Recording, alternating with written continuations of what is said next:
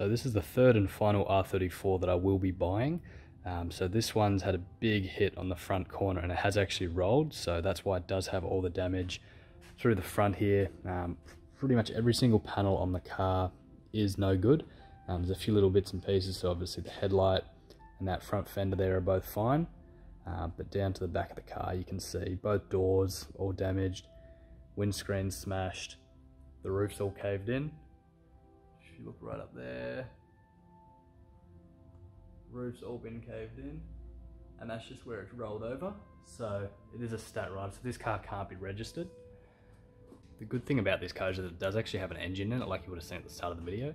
It is just a standard RB25DE, so non-turbo, but is a good motor. It's got compression. We tested that when we picked it up, so it has compression, has a manual gearbox all ready to be dropped in. We picked it up quite cheap, so we'll be pulling the engine and gearbox out of this car and we'll be putting it into our main car.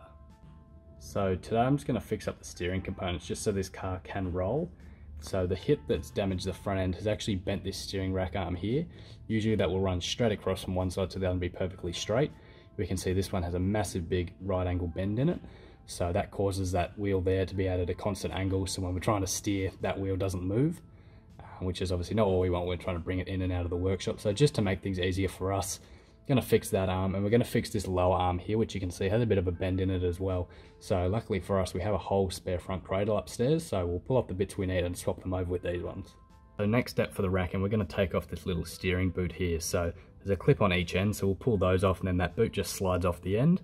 And then connected to the steering rack, there's like a knuckle. So we'll have a big pair of multi-grips and we'll just crack that. And then you just undo that by hand and you pull the whole piece out and replace it with the new one. So it's hard to get the camera in a good kind of spot. This is the best spot I could find. So I'm just going to leave it here as I pull it apart, just so you can have a bit of an idea how to do it if you need to change a steering rack end yourself. So let's get stuck into it. So like I was saying, start with pulling off this top circlip. Yeah, so bend that top piece back. And then you just knock it out from the other side, and then just grab your pliers and lever it out the rest of the way.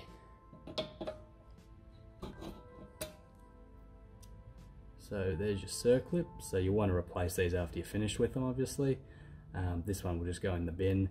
It looks like it has been changed before, so we'll keep going. So on the 34 Skylines, it is a 19mm bolt on top of the rack end. So if you're lucky, if they're loose enough, you might be able to get a ring spanner on the end and just loosen it. So luckily this one's quite loose. So you can just undo it by hand. Obviously because it's been in the kit and it has impacted a fair bit, it will be able to just be undone by hand the rest of the way. Most of the time you will need to get a rattle gun with a socket on the end of it just to undo these, because the actual ball joint spins on the spot. So you need a bit more force than what you can do by hand.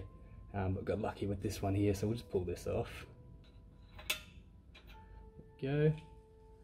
So there's the nut that sits on top. You can see it's got these little locating lugs, and your circuit goes through those, and there's a little hole in the top of the thread as well. So you just line those two up and then slide your circuit right through the middle. Just by pulling there, see the thread's not moving, but the actual ball joint is. So you need to impact the area where it is going through, and that will drop the whole piece out.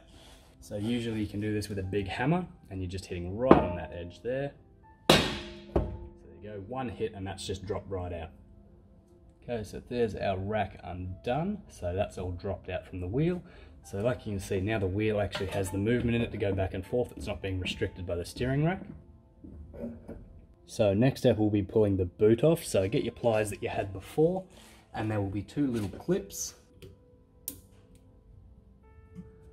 One clip, and the other one is a clip that you will have to cut. Sometimes if you're lucky you can just twist them on the spot and they will break away. There we go, so that one there is just popped out. So we want to slide this right out of the way. Go. So you want to get a fairly large screwdriver just to pop off these locking tabs. So you just pry those out of the way, all corners. You can see this is where it joins on here. So you want to get a pair of big multi-grips and just crack that, and then we can spin it off the rest of the way. So get a big pair of multi-grips, hopefully it won't be too tight. So just get your multi-grips on the flat faces, and you just want to grab it and turn. So this is our old rack end. Like you can see, big angle in it. They should be perfectly straight. So from here, they should run straight across. Just from the impact, that's what's pushed this one to the side. So I'll go pull the other piece off our spare steering rack and I'll put it back in.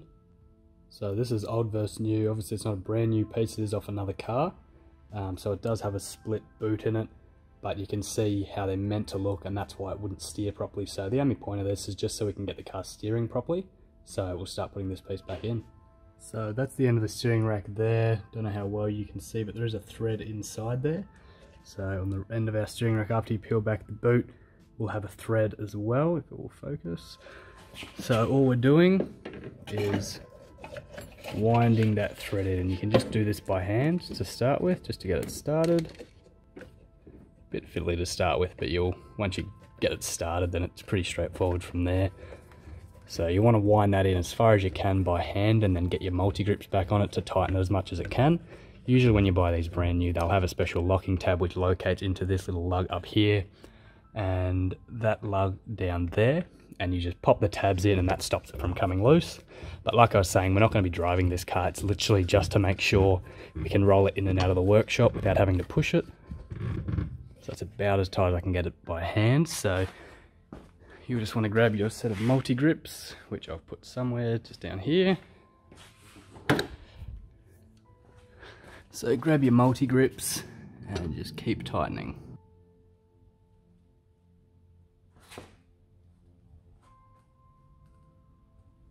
So that's nice and tight. Now as soon as you feel it bottom out, you just want to go another half turn as much as you can by hand, and then that'll do. So next thing we'll do, slide the boot back over the top to get the dust out. Won't matter too much on this one since it is already old and has some movement in it. So slide your boot back on, there's a little lip you'll have to slide it over. So after you've got your rack boot all slipped back in, then you want to slide the threaded piece back through the hole which you released it from before, and put the nut back on. Same deal, get a spanner on it. If you have access to it, get a rattle gun in a socket and do it as tight as you can. And then once that's done, make sure your little holes line up. Just through that little crown piece there will be a hole in the thread, so just line those two up and pop a new circlip through it. So push it through, bend one side up over the top. And then what I like to do with the other side is just wrap it around the nut. And this is one of the most important steps, because if that nut there comes undone, this circlip will stop that nut from spinning all the way off.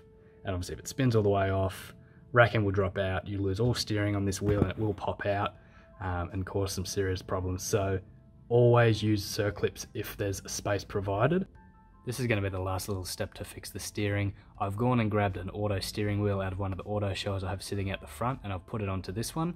I'm just going to try find a nut that will fit it, and then we can make sure that all the steering works, and obviously we don't want the steering wheel popping off either, so I'll go find a nut and then we'll put that back on. It's always good to keep spare nuts and bolts lying around in situations like this. So here's one that I had lying around, got no idea what it is from, but fits perfectly, so we'll chuck that on. And then our steering wheel can stay on and we'll be able to steer it.